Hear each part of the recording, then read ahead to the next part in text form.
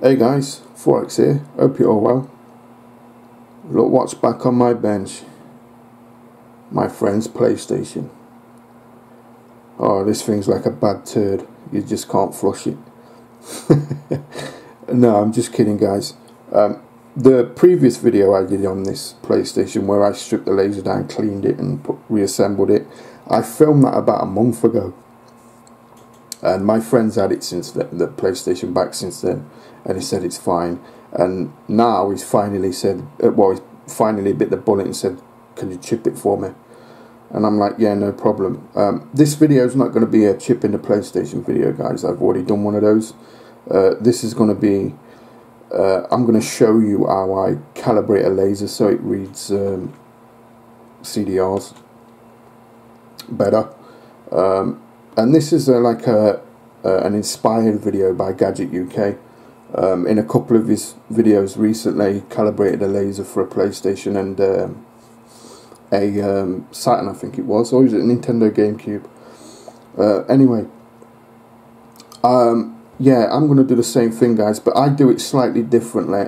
What I tend to do is I use an audio CD and I calibrate the laser on the very outer edge of the CD because that's where the laser is going to be working its hardest to read the CD. So guys, and I'm going to be using my scope, guys, so yeah, give me 5 minutes to set up and we'll get going. Okay guys, back again. The way I'm going to do this is this. I'm going to be using a genuine factory press CD, and this CD, very last track, goes right on the very edge of this CD, and that's what I want, guys, because, and the reason for that is because that's where the laser is going to be working its hardest to read the disc, and I'll explain that in a little while. And also, guys, I have an identical copy I've made with a pretty crap CDR, guys, and I'll explain the reason why I'm using a crap CDR later on. But that's what I'm doing, guys. They're both identical. I just put this in my burner, read the image, and then burnt the CDR, and that's what I'm going to be using, guys. Okay guys, back again. I just want to explain why I read the outer edge of the CD when I'm calibrating a laser. Like I said, the outer edge of the CD is the most difficult part for a CD laser to pick up, and the reason for that is because you've got, you know, when you pick a CD up, you're normally touching it with your fingers. Also, what you'll notice is you'll get, if you ever look at a CD side on, you'll get wobble like this. It will wobble like this if you watch it closely. So, and that wobble, if the laser's here, it's not going to be very pronounced, but the further you get out, the more exaggerated that wobble becomes and more difficult for the laser to pick up. So that's just a couple of the reasons why I always calibrate the laser on the outer edge, because if you can get it to read the outer edge, guys, and it reads it fine, the rest of the disc is not going to be a problem. Hey guys, back again. Yeah, I just thought I'd show you what it looks like when it's reading the final track. That's what I mean when you need to get a disc, you know, where it's reading the very edge. See if I can zoom in on that. Oops, too far. It's very, very close to the edge, guys, and that's the more difficult part for the actual laser or optical pickup to read. Now you can actually see the wobble of the disc. Remember I was talking about the wobble of the disc, guys? Can you see the disc wobbling and the focus lens going up and down in unison with the disc? So yeah, that's the final track, guys. That's the one I'm going to be doing all my measurements on. Hey guys, back again. I just want to explain what I'm going to do. I'm going to up my scope up to the RF test point on the PlayStation motherboard, and I'll show you that, guys. I'll show you that picture now.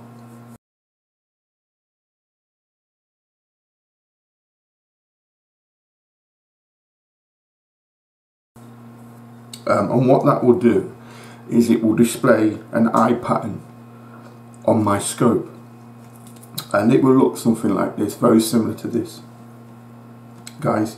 Now there's a lot of information you can get from an eye pattern, but the one part of the information I'm looking for is something called peak to peak voltage. So I want to see what the peak to peak voltages of a genuine CD. Now the way you would do this on a scope, guys, is you would have vertical squares going like this up on your scope, and if you set for something like 200 millivolts, every vertical square you would see would be 200 millivolts. So this would be 1, 2, 3, 4, 5 divisions.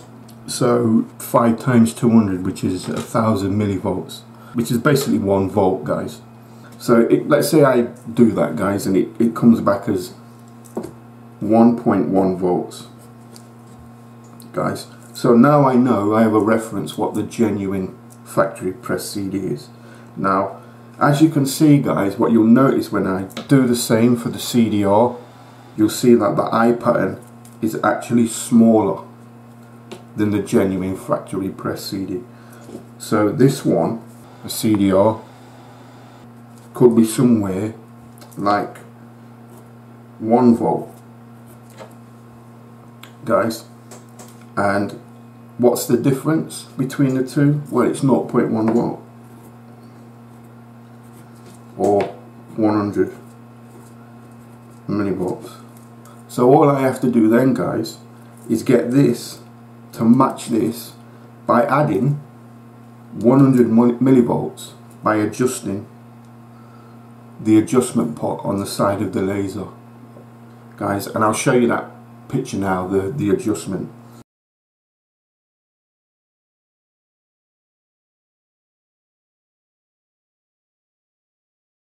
And that's pretty much what I'm going to do, guys. I'm just going to adjust this so it matches this, and it's as simple as that. Okay, guys, let me measure the genuine pressed CD. So first things first, I'm going to power this thing on, and I'm going to let it spin up and recognise, make sure the PlayStation recognises it's an audio CD, because normally it will stop. There you go. So what I'm going to do now is press the X button on the controller, and I'm just going to, that's the right shoulder button, and what that does, go to the very end of the final track. So what I can do now is, if you look at my scope, guys, you'll see the eye pattern for the final track. What I want you to look at is the very bottom left corner of the scope. You'll see something say 1, it's in yellow, 1 equals 200 millivolts. Basically what that's saying is that's the input, my probe input. I'm on channel 1. It's a 4-channel scope. I'm on channel 1, and what that's saying is 200 millivolts. So each vertical square you see is 200 millivolts. Now if you look at the eye pattern, what I can see, I don't know if you can see it because of the glare, I can see 1, 2, 3, 4, 4.5 squares. So 4.5 times 200 is 900 millivolts, guys, and that's what my eye pattern is on the genuine factory pressed CD, 900 millivolts. So what I'm going to do, guys, is I'm just going to screen dump that, because I can do that with this scope. I can take like screen captures with it. And what I'll do then is, once I've calibrated the laser, I'll give you a before and after. So yeah, that's that part done, guys. I know the voltage now for the original pressed CD. its very final track, which is 900 millivolts, there or thereabouts. So what I'm going to do now, guys, is exactly the same, but this time I'm going to do it for the CDR. Okay guys, back again. CD's on, CDR's in there now. Same thing. Power it on, let it spin up and then stop.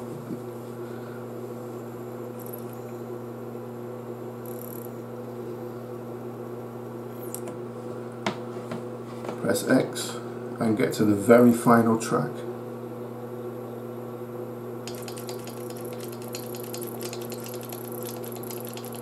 And there you go, guys, that's the final track. It won't go any further. So let's come and have a look at this eye pattern. I'm still on 200 millivolts per division, you can see in the bottom left hand corner. But what I'm seeing, guys, I can see it straight away, is this eye pattern is a lot smaller for the CDR. Let's count the divisions. So 1, 2, 3, 4. That's dead nuts on 4 divisions. So 4 times 200, 800 millivolts, guys. That's what the CDR is, 800 millivolts. So I'll do the same again, guys. I'll take a screen capture of that.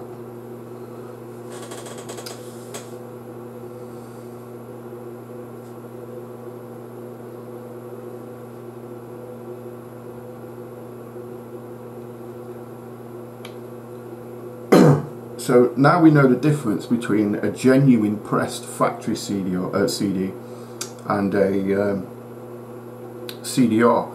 And what's the difference? 100 millivolts. So all I have to do, guys, is add 100 millivolts to the laser power so it matches the genuine CDR, and we should be golden. And I'm going to do that now, guys.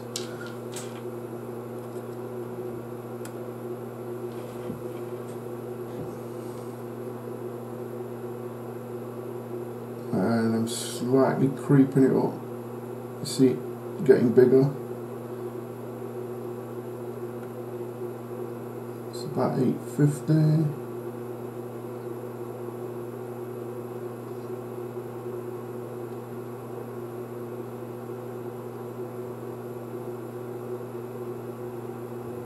I'd say that's good to go there, guys. I think that's it. So what I'm going to do is screen dump that so I can give you a before and after picture. And that's it, guys, that's it done.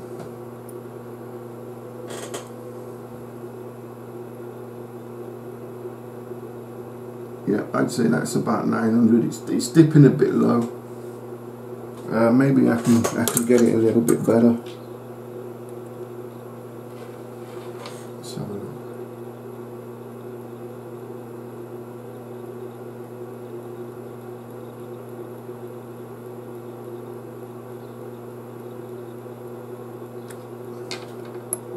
Yeah, I'd say that's the one right there. So I'll screen grab that one, guys, because I'd say that's the one. And that's it. Laser's been adjusted for CDRs, guys. What I can do now is I'll chip this thing, because I haven't chipped it yet. I thought, you know, I'd do this first before I chip it. And then we can go and test this out. So what you've got to remember, guys, is this CD, these CDRs are pretty shit. Guys, if you use something like Vibratum or Tayo Yuden, I hope I'm saying that right, you normally never have a problem when it comes to burning CDRs for PlayStation, guys. So yeah, there you go, guys. That's that adjusted. Hey guys, back again. PlayStation's been chipped. What I've done is I burnt a copy of Metal Gear Solid. I'm gonna do a little experiment, guys. I burnt it onto one of these crap discs. I'll show you the discs I normally use. Vibratum. These are actually Tayo Yuden, but they're branded Vibratum. And I'm, like I said, I'm just going to do a bit of an experiment. Yeah, it's Metal Gear Solid, guys. Don't shout at me because I own the original. So Let's put this in the PlayStation and power on.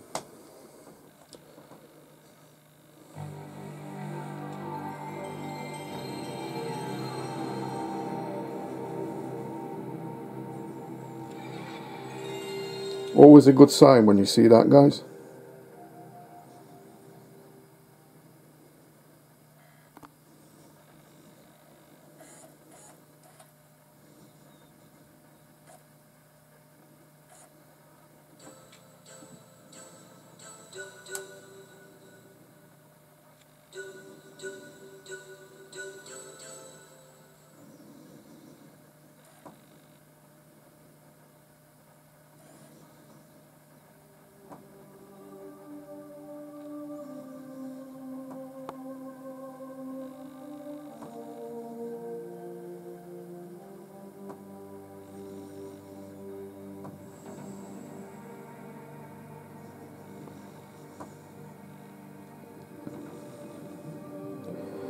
And there we go, Metal Gear Solid.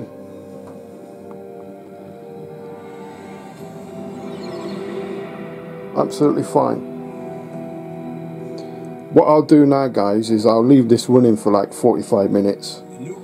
Just to make sure, because what tends to happen if you've got a flaky laser, the longer you leave the PlayStation on, the worse the laser gets. So what I'm going to do is I'm just going to leave it for 45 minutes. Just let it keep going over and over and over. Come back and then see if it's still working okay. But yeah, it looks good, guys. I think I'll end the video here, guys. If I find anything wrong with it or anything like that, what I'll do is I'll come back. What I'll leave you with now, guys, is the before and after picture of that calibration that I took the screen dumps from my scope. And yeah, thanks for watching, guys. Like, subscribe, all the usual stuff, and I'll catch you on the next one.